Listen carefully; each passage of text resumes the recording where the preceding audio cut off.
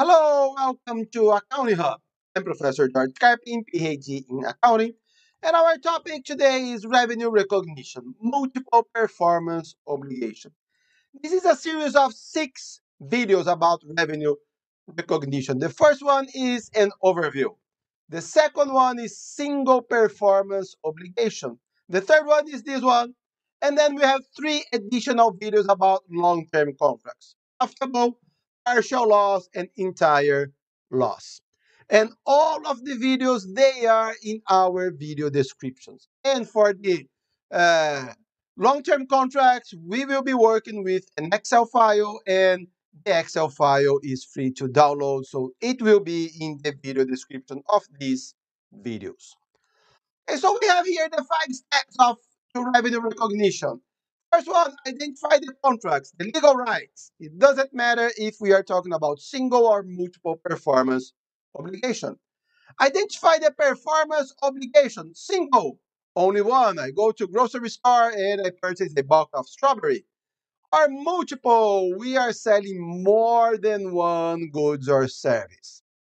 And determine the transaction price. It's not our price. How much is our revenue?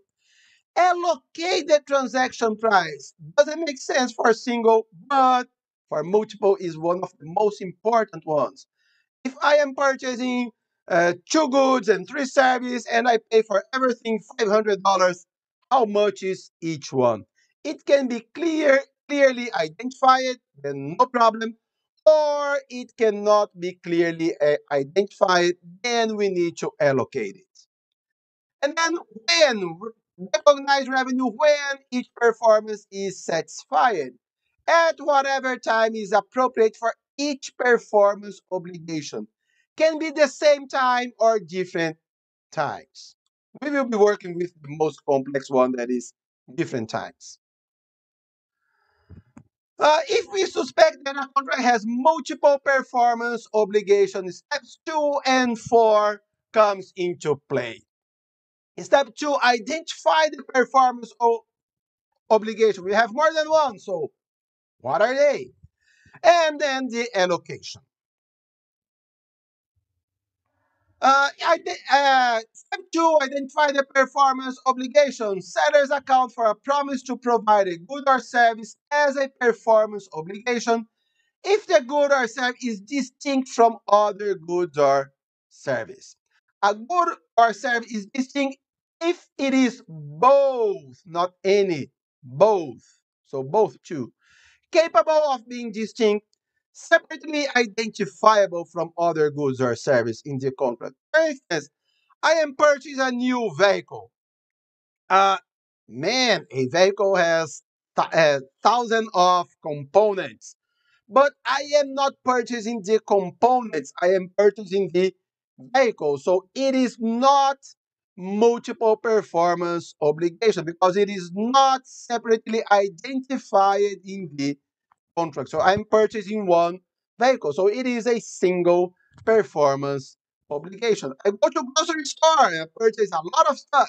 It is very easy, but it is a multiple performance obligation capable of being distinct. And on my receipt or notes, they are separately identifiable. Example of failing the separately identifiable criteria construction contracts. I am constructing a new house. I'm constructing a new house, not the walls, the door, the floor, and so on. Okay. For instance, Scarpin Corporation manufactures the Gabby system. Scarpin is my last name. Gabby is the name of my baby daughter. A device that allows parents to play infant games with their children. The Gabby system includes the physical Gabby module as well as a 1 year subscription to the monthly updates. We sell individual 1 year subscription to the Gabby system platform for $30. Customer can access the Gabby system using Gabby as well as other internet devices. So they can purchase it separately. And we also have the Gabby devices for $120. Customer can use a a Gabby device to access the Gabby system. So they can purchase only the Gabby device or only the subscription or both. However, so if they purchase it separately, it is 150.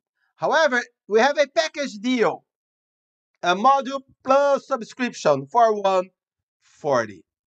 And what if we purchase for the 140? We are purchasing both. How much would be the device? How much would be the subscription? On January 1st, Skype Incorporation delivered 1,000 Gabby system to Toy Stores at a price of 140 per system. Skype receives $140,000 from Toy Stores on January 25th. So let's go here. So, step one, identify the contract. Yes, identify the performance obligation. Good or service is distinct if it's both. So, Gabby system contains two distinct goods and service. Gabby module and Gabby system subscription. So, we have two performance obligation. Transaction price, 140 per system times 1,000 system, $100,000. And what about the allocation? The transaction price for one Gabby system is 140. Standalone price for a Gabby module is 120. Standalone price of a Gabby system is 30. Why we need to allocate here? Because the Gabby module will be revenue now. We are delivering it now.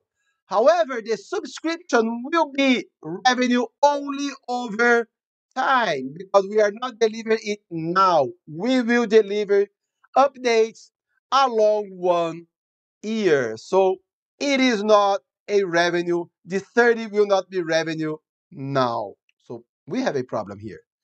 So how do we do that? So how much is 120 if we combine with the 150? So our two standalone prices combined, it is 150. 120 is 80% of the 150. So it will be 80% of the 140. And the Gabby system will be the remaining 20, 30 divided by 150. So it will be 20% of the 140. So Gabby module will be 112. Gabby system subscription will be 2028. And let's record it. Recognize revenue when each performance is satisfied. On January 1st, records the revenue from the Gabby modules but defers revenue from the Gabby system. So accounts receivable, 140. Sales revenue, the 80% of the 140. So it will be 112. And deferred revenue, the 28. Or, if we go back here, 112 times 1,000, 28 times 1,000. Okay? And then Gabby modules, 112. I am not in your screen anymore. And Gabby system, 28. So deferred revenue, 28. And then over the period of time, over each of 12 months, deferred revenue, 28 divided by 12, 2,333.33. Service revenue, the same. So deferred revenue, 28, and then divided by 12. Our allocation is always per month, not per days. Per days, January would be greater than February and so on. So we allocate it over month to make it smooth. And then service revenue is my credit, so the same 2028. And a brief summary. Identify the contract. So, okay, I'm out again. Uh, Identify the contract, identify the performance obligation, transaction price, allocate the transaction price, to performance obligation based on the relative standalone selling price of the goods or service. And when the seller recognizes revenue at a single point of time when control passes to the customer, which is more likely if the customer has obligation to pay, legal title, possession, assume the risk and rewards, accept the asset. However, so for instance, when we go to grocery stores, we have it, or our Gabriel module here. Over a period of time, if customer consumes benefit, for instance, subscription, control assets as it's created, for instance, construction, selling is creating an asset that has no alternative use to the seller, for instance, a very customized product. For instance, armies or air forces, when they uh, order for some private companies, it has no other use, and the private company is not allowed to sell it to other customers. Okay, guys, so that's it. Thank you. If you have questions or comments, leave it here or email me at jscarping@gmail.com. Subscribe our channel, like our video, also like our Facebook page, Accounting Hub by Dr. Scarping. Have a very nice day and God bless you.